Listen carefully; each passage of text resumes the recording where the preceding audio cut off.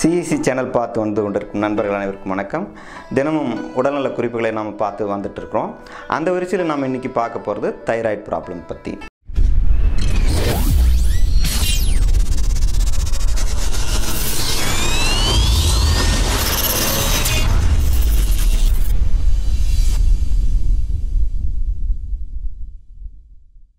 நூற்றுக்கு 98% மக்கள் பெண்கள் இதில் வந்து பாதிக்கப்பட்டிருக்கிறாங்க. தைராய்டு ப்ராப்ளம் அப்படின்னா ரெண்டு வகையாக சொல்கிறாங்க. ஒன்று உயர் தைராய்டு, குறை தைராய்டு, அதாவது ஹைப்போ அண்ட் ஹைப்பர், ரெண்டு டைப்ஸ் ஆஃப் தைராய்டு இருக்குதுன்னு சொல்கிறாங்க. ஹைப்போ தைராய்டில் என்ன பிரச்சனை வரும் அப்படின்னு பார்த்தீங்கன்னா, உடல் பருமன்கிறது மிக முக்கியமான ஒன்றா இருக்கும். ஹைப்பரில் வந்து உடம்பு குறைஞ்சிரும், சுருங்கிடும். அப்போது இது மட்டும் தானா அப்படின்னு பார்த்தீங்கன்னா, டே ஃபுல்லாகவே ஒரு ஃபெட்டிக், அதாவது எப்பொழுதுமே சோர்வான நிலையில் இருக்கிறது, முடிகள் வந்து ஹேர் லாஸ் ஆகிறது, ஹேர் ஸ்ப்ளிட் ஆகிறது, சோர்வாகவே இருப்பது, உணர்ச்சியற்ற நிலை, மந்த நிலைன்னு சொல்லுவாங்க தெரியுங்களா, அந்த மாதிரியான ஒரு விஷயம் இதெல்லாம் இருக்கும். தொடர்ந்து இந்த தைராய்டுக்கு வந்து நீங்கள் வாழ்நாள் முழுவதும் மாத்திரைகள் எடுத்துக்கொள்ள வேண்டும்னு சொல்கிறாங்க. அப்போ இதுக்கு என்ன காரணம் அப்படின்னு பார்த்தீங்கன்னா, மெயினாக நம்முடைய சிந்தனைகளை வந்து நம்ம சீராக்கி கொள்ள வேண்டும். இந்த தைராய்டு ப்ராப்ளம் பொறுத்த வரைக்கும் வளர்சிதை மாற்றம், மெட்டபாலிசம் அப்படிங்கிற ஒரு விஷயத்தையே வந்து இந்த தைராய்டு கிளாண்டுக்குள்ளே இருந்து தான் வருது. அப்படிங்கிறதுனால என்ன ஆயிடுதுன்னா, மொத்த மனித உடலையும் சீரழிக்கக்கூடிய ஒரு விஷயத்தை இந்த தைராய்டு செஞ்சிடும். எவ்ரிடே எவ்ரி மந்த் இது வந்து செக் பண்ண வேண்டியது இருக்கும், டெய்லி மாத்திரை சாப்பிட வேண்டியது இருக்கும்னு சொல்லக்கூடிய ஒரு விஷயத்தை மிக எளிமையாக நம்ம எப்படி க்யூர் பண்ணிக்கலாம் அப்படிங்கிறதுக்கு நான் இந்த சுஜோக் மெத்தடில் நான் உங்களுக்கு ரொம்ப சிம்பிளான ஒரு விஷயத்தை நான் உங்களுக்கு சொல்லித்தரேன். சுஜோக் மெத்தடில் தைராய்டு எங்கே இருக்கும் அப்படின்னு பார்த்தீங்கன்னா, இந்த கட்டை விரலில், இது தலைப்பகுதின்னு சொன்னால் இது கழுத்து, இந்த கழுத்து பகுதியில் தான் நமக்கு இந்த தைராய்டு கிளாண்ட் இருக்குது.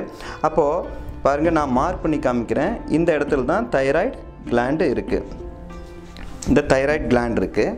நீங்கள் டெய்லி என்ன பண்ணலான்னா, இந்த இடத்துல இந்த ப்ரோப் மாதிரியான ஒரு விஷயம் இல்லாட்டி ஒரு பென்சிலோ பேனாவோ ஏதாவது எடுத்து நீங்கள் மசாஜ் பண்ணி கொடுக்கணும். கண்டிப்பாக இந்த இடத்துல மசாஜ் பண்ணும்போது இல்லை இந்த மாதிரி அழுத்தம் பண்ணி கொடுக்கும்போது என்ன ஆகும்னா, ஒரு பர்டிகுலர் பிளேஸில் வந்து உங்களுக்கு பெயின்ஃபுல்லாக இருக்கும். அந்த இடத்த நீங்கள் ரொம்ப கான்சன்ட்ரேட் பண்ணி இந்த இடத்த மசாஜ் பண்ணி கொடுக்கணும்.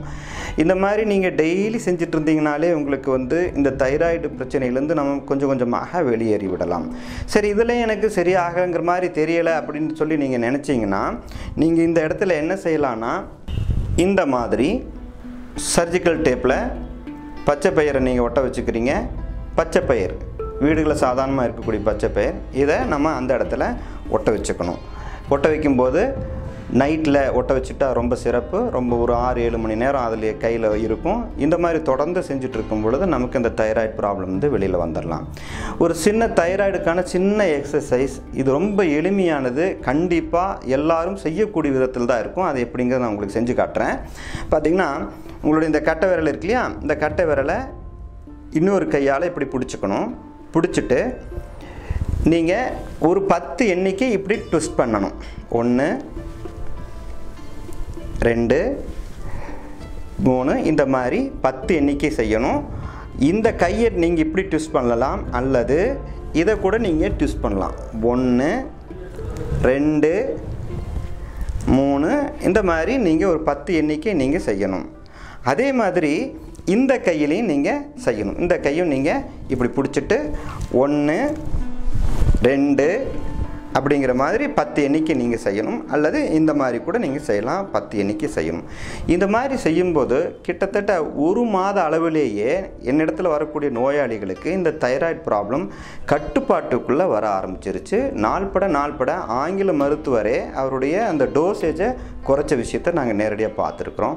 ஸோ இது ரொம்ப யூஸ்ஃபுல்லான ஒரு விஷயமாக இருக்கும். கண்டிப்பாக நீங்கள் இதை செய்யணும். இது எல்லா மக்களுக்கும் சென்றடைய செய்ய வேண்டும். இந்த வீடியோவை நீங்கள் உடனடியாக ஷேர் பண்ணணும். நன்றி நண்பர்களே.